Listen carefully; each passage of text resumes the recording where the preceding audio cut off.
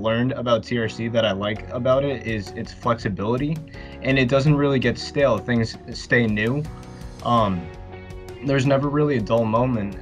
And all the downtime that you have, you can continue to ask your supervisor or anyone else on your team if they need work, and you'll embark on a variety of types of projects, each with their own uniqueness and speciality. And I think that's really important in sharpening your skill set and being a well-rounded worker, which I think contributes a lot to its professional environment. So I'd have to say my favorite experience by far was doing the field work in combination with working remotely. I like how there's a solid balance. It's not so black and white. You can really create what you want for it out of the experience. And like I said, it has that flexibility that allows for that freedom. I still felt like it was fun to be a part of a team, even though my task felt small.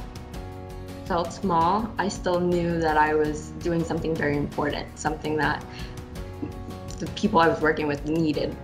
I think one of my favorite things was I was working on some kind of target account planning for priority renewables clients, and so as part of that I got to have lots of conference calls or video calls, I should say, with TRC engineers, practice leaders, and just people from all across the company and the country.